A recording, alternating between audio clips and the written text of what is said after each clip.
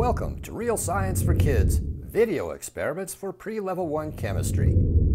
You're watching experiment 2 from your lab workbooks titled Follow the Rules. This is Discovering Real Science with Rebecca. Hi, I'm Dr. Rebecca Keller, and this is my assistant, Jackie. Today, we're going to be looking at making models of molecules with marshmallows and toothpicks. And in fact, lots of different people build models. Architects build models to model buildings. Engineers build models to model bridges. And in science, model building is really an important part of helping scientists better understand how the world works. And so today, we're going to use marshmallows and we're going to use toothpicks to model molecules. But before we actually use the marshmallows and toothpicks, we're going to think about what it means to build a model and what we might expect to get before we build it. The first question asks you, if you could use as many toothpicks and as many marshmallows as you wanted, how many different shapes do you think you could make? Well, if I could use as many toothpicks and as many marshmallows as I wanted to, I know I could build lots of different shapes. I think I could probably build at least 100 shapes. Maybe I could even build like 200 shapes, or maybe even like 10,246 shapes. In fact, I could build as many shapes as I wanted to because if I had an infinite supply of marshmallows and an infinite supply of toothpicks, I could just build and build and build. So, the next question asks if you could only use 3 toothpicks. Okay, so I have 3 toothpicks.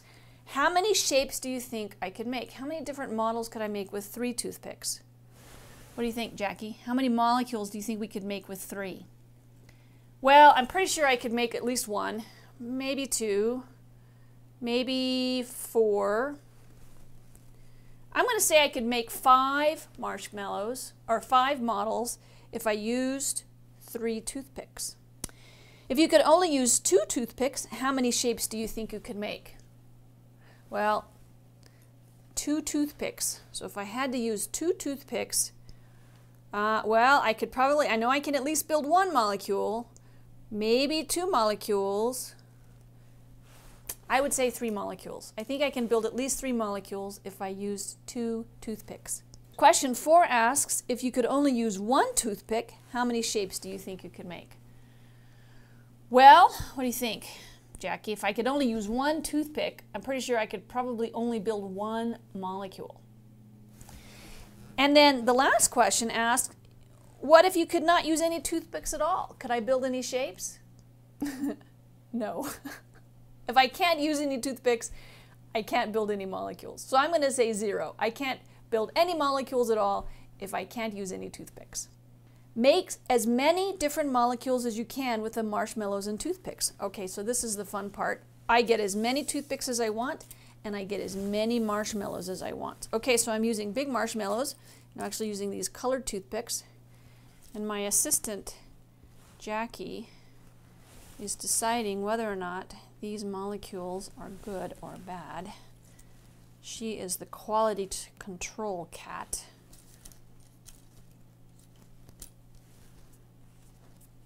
But you see, I can make as many different shapes as I want. There are no rules to follow, no rules to break. I could make as many different marshmallow molecules as I want if I use as many different marshmallows or toothpicks. So I can make all different kinds of molecules. I can make long ones, I can make snake molecules, I can make ones with 3, I can make ones with 4, I can make odd-shaped ones, I can even build them tall and make as many different marshmallow molecules as I wanted to.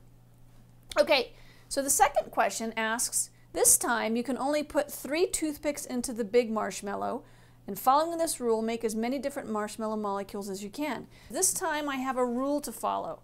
I have a big marshmallow, and I can only put 3 toothpicks into it. So I'll put 3 toothpicks in here. 1, 2, 3. So that would be 1 molecule that I make. And I have another marshmallow.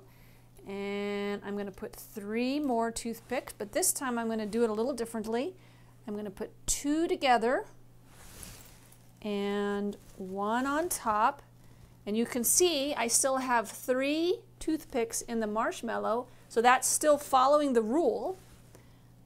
And I'm going to add 2 more marshmallows, so that's a marshmallow molecule. So you can see that's another molecule I can make. I'm going to do this one more time, and I'm going to put all 3 toothpicks together. So that's another molecule I can make. Following that still follows the rule. I only have 3 toothpicks in this one marshmallow. Okay, so this one is flat. It has 3, but I can make a shape that isn't flat, that doesn't sit flat on the table, by putting the toothpicks at an angle and the marshmallows on the ends. And it still follows the rules, still only has 3 toothpicks, but now it sits upright, so it's a very different molecule than this one. So I might be able to stretch these into 6 different molecules. So this one is a little different than this one, but it is getting a lot harder. So I would say that, right now I've been able to make 6.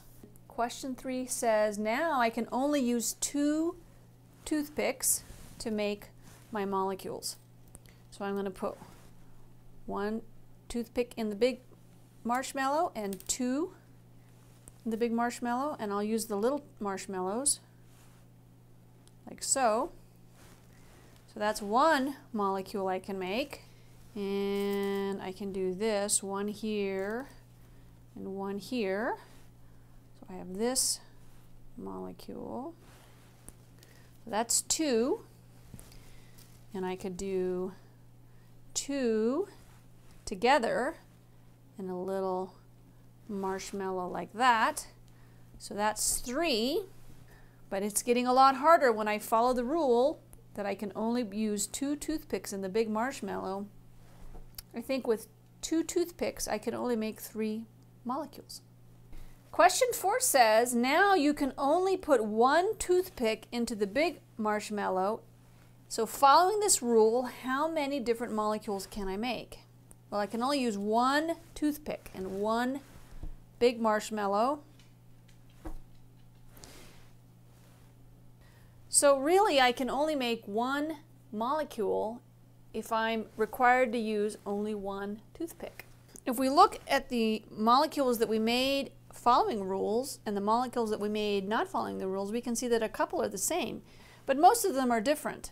You can see that this one is very different, and this one is very different than any of the molecules that I made.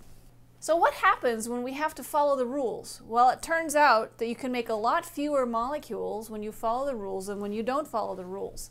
And this is what's valuable when we think about using models. Using these different models, we were able to see that the number of molecules that we could make following the rules is far fewer than the number of molecules we could make not following the rules.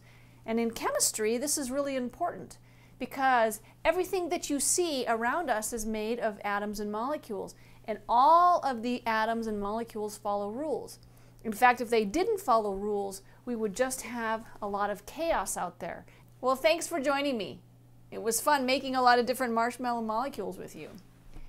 And join me next week when we look at experiment 3 and we find out what will happen when we add different liquids together. That'll be fun. Hope to see you then. Discovering Real Science with Rebecca is presented by Gravitas Publications Incorporated in collaboration with Bert Johnson Video Productions. Visit us at webbizvideos.com. Whatever happened to the cat? What do you think, Jackie? What do you think of these molecules? Are those kind of interesting? Don't eat them. I get to eat them. Kitty, where's the marshmallow molecule? Well, it looks like I lost my assistant. She knocked one of my molecules off the table and left. Ah, mystery solved. Marshmallows.